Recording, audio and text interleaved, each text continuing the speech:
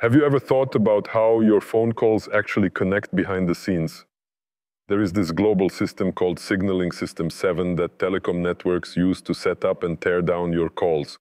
It is like the invisible backstage crew for every phone call or text you send.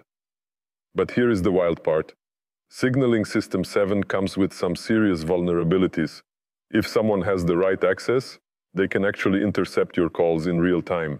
They do not need to hack your phone. They just exploit how the network handles signaling data.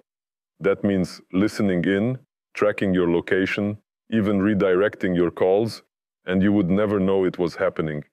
It is kind of unsettling how a system built decades ago to make communication easier is now being used to spy on people.